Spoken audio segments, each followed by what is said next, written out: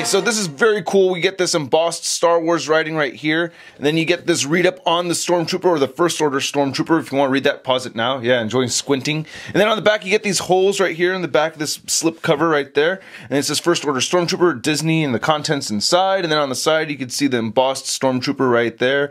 And then lift this up right there, you can see the figure inside looking really, really cool. And on the side, you get Star Wars, the Black Series, and on the back, you can see the booklet right there. And then there's Stormtrooper again. All right, let's get to it and crack this thing open. And here's our new Stormtrooper out of the packaging. I really like the design for the new First Order Stormtroopers. These just look really cool. And I really like this figure a lot, man. I just think the Stormtroopers are badass overall. And I just, again, I love the new design. Now, there are some gripes that I do have about the figure. First off, he does not have double jointed elbows. That's very frustrating because you can't get him in your classic Stormtrooper pose where he's just standing there and holding his blaster. So that's a bummer. But other than that, for the most part, a really cool figure. A really cool accessory with this exclusive is you get the evolution of the Stormtrooper booklet over here, and I really dig this, man. So you can lift this up right there, and you get a page of nothing. It just says evolution of the Stormtrooper, and then Phase 1 Clone Trooper right there, and then we have a little bio if you want to read that. Pause it now, and you can see the weapons. You get this clear sheet right here.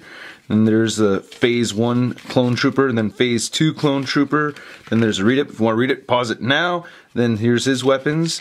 And then there it is. And then you get the Imperial Stormtrooper. Okay, that's terrible. And then you can read that if you want to pause it now. You can see his weapons right there. Then lastly, oh, there's a Stormtrooper again. Then lastly, the First Order Stormtrooper, number 4. And then you can see his weapons right there. Yeah, that is very, very cool.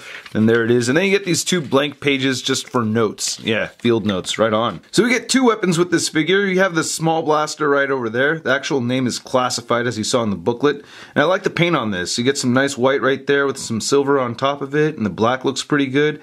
Nice details sculpted in here, so I think this looks pretty awesome. I'm digging this. It also has this little piece right here that sticks out in the side, so you can't attach it to his hip as you saw earlier. So just get that attached right now. There it is. It looks pretty good. And you could also do the same thing with the larger blaster that he has over here, which I prefer out of the 2 of them. This is really dope. Looking a lot more like the classic Stormtrooper blaster. I like that. A lot of paint detail on this though. I'm really digging that. That is awesome. Nice silver right over here. And for your Stormtrooper blaster comparison, here it is next to the Imperial Stormtrooper blaster. So, yeah, they're very similar. And then same thing with the Clone Trooper right over there. Clone Trooper is much larger. And I just really like the look for these new First Order Stormtroopers. They just look awesome. Introducing the Star Wars Anakin to Darth Vader color change lightsaber from Hasbro. Experience the epic change from Anakin Skywalker to Darth Vader.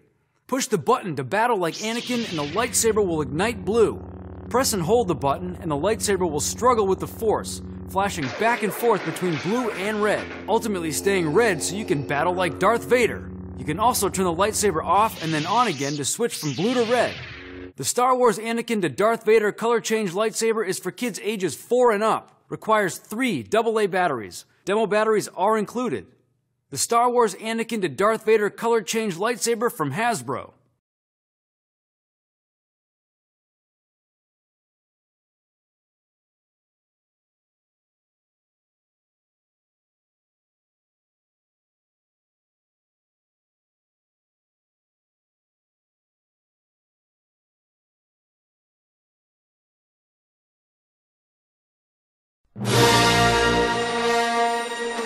Hey guys, Jeff from TTTM here with the Star Wars Desert Landspeeder from Hasbro.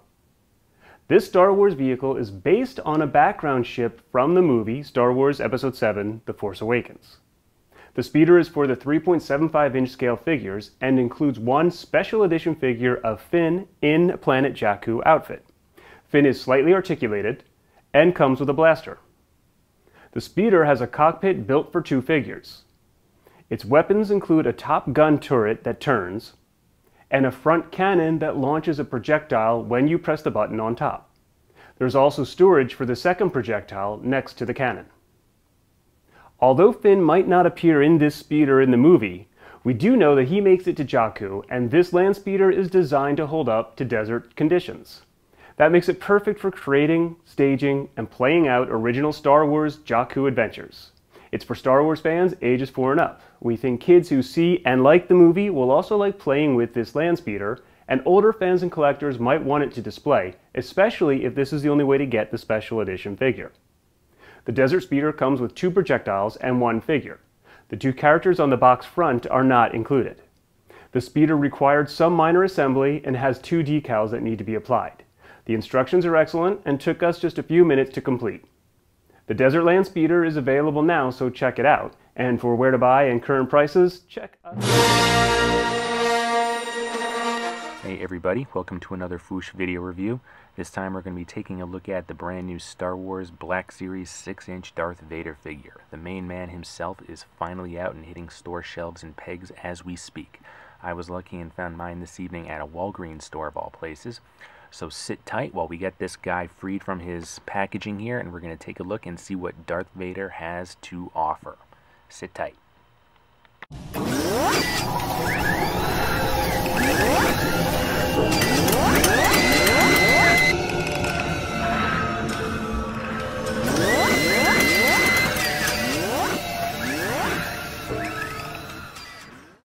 Here he is, 6-inch Darth Vader, finally after all this time. Now, VB has already done a very excellent and very thorough review of this figure on the main site, so I'm just going to be hitting on some of the bullet points here. Now, one difference between VB and myself is, while VB isn't the biggest fan in the world of soft goods, I kinda am. I've been a 3A collector for several years now, and I'm totally on board with soft goods. I love seeing them incorporated with 6-inch figures. But that is to say, I love to see it when it's done well. And Vader here is kind of a mixed bag in the soft goods department. I mean, it's not terrible. I mean, it looks, when I look at him just like this, just like kind of like in a vanilla pose like this, I think he looks pretty good. I don't think he looks bad at all.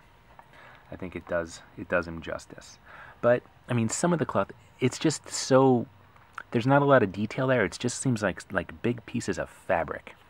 Like, if we take a look at his kind of, I don't know what to call it, but his skirt, for example, which goes down like his legs here from his belt, it's just kind of just one long black kind of not detailed lump of plastic, or of fabric rather. And it actually begins up here, where his like silver shoulder pads kind of start. So that looks a little strange too. I mean, there's a lot of great intricate detail in his arms and in his chest, and everything that's plastic is sculpted pretty darn well here. But then, like, I'm not really sure what the soft goods are really adding to it, adding to the sculpt. In fact, it may be kind of detracting from it a little bit.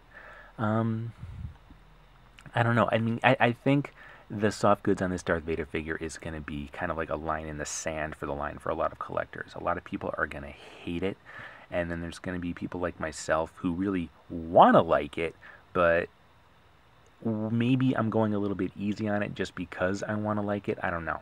I literally just opened this guy up 5 seconds ago, so I think this is going to have to sit on my shelf a little bit while I actually really formulate a firm opinion here.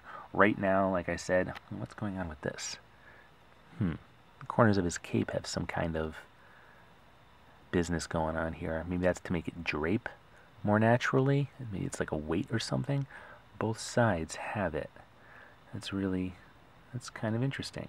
I bet it is there to make sure the cape drapes in some kind of natural fashion. And it is a very long cape at that. I mean, look at the way it hangs down and wraps around his body. Again, I mean, I like it, but given how detailed the rest of his actual sculpt is, I'm a little iffy with it, even though, like, I really want to like it. So, well, let's take a close-up look of his helmet here.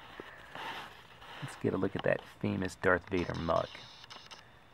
His eyes look to be almost like a chocolatey brown. I think they were going for a red, and honestly, in person, they look a little bit more red than they do on camera. So that's a little bit interesting. I love the chain down around his neck that holds the cape in place, even though it really kind of doesn't. It's actually kind of tied into his shoulder pads. So the cape really isn't easily removed, it looks like, and I'm not going to mess with that. I don't know what kind of nightmare that's going to be to fix if it gets messed up, and I really don't want to deal with trying to find another Darth Vader if I ruin this one. I imagine this guy's going to be tough to find, maybe as tough as Boba Fett has been. Now, his helmet, of course, does come off. It's 2 pieces. Let's see here. I'm trying to take just the top portion off. There we go. So that can be removed, and that leaves us with the main part of his mask on there and intact. And there is some nice detail on there too.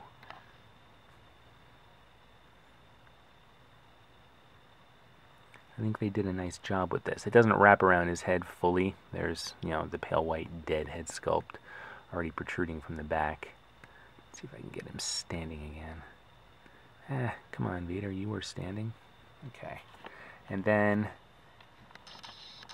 the remaining portion of the mask comes off rather easily to reveal his kind of sickly, what's left of his human form face. And I like it. I think they did a good job here. Again, this is pretty much the first time I'm seeing it too. There's a lot of nice subtle tones in the paint apps here. And I like the look on his face. It's just, they did a good job of capturing the sickly, desperate kind of look that shocked and horrified us all the first time he took that mask off on camera. So I think they did a good job there. And if we pan down a little bit, we see some of the nice details on his little control panel thing and around his belt. And I like the silver that extends down each of his, I'm calling it shoulder pads. I don't know what the preferred nomenclature is, but I'm calling them shoulder pads. So overall, I mean, all the negative remarks and all the bad stuff that I've heard about this figure, I was expecting to not like him. I thought, I'll get him if I find him, and then I'll probably, you know, get the Mafex or Mafex or whatever you call it, that fancy, really expensive one that's coming out. I just figured that would probably be my default Darth Vader. But I'm kind of pleasantly surprised by this guy just because my expectations were reduced so low. I'm pretty stoked on this. I'm glad I have him. I haven't tested out much of his articulation yet because, again, I just opened him. But it looks like he's got most of the standard articulation here. And I'm pretty sure VB went over that in depth and at length in the written article. So, again, this is Darth Vader from the Star Wars Black Series 6-inch line. Now let's get some size comparisons here. So, okay, there's some context. He does dwarf Luke nicely. They actually look pretty cool together. I like that. Now, VB was saying that this is more or less Darth Vader as he was depicted in Return of the Jedi at the end when, you know, his mask is removed. But they gave him that hand, that reaching hand, that I am your father hand. Which, I mean, I'm kind of glad they did, because I figure, I mean, let's be honest, we don't know how long any particular toy line is going to survive for. So if this ends up being the only Darth Vader we ever get, at least it's hitting on a few notes here. We get the removable mask from Jedi and the I am your father hand from Empire Strikes Back. And I'm actually okay with it being an amalgam of Darth Vaders from 2 different movies.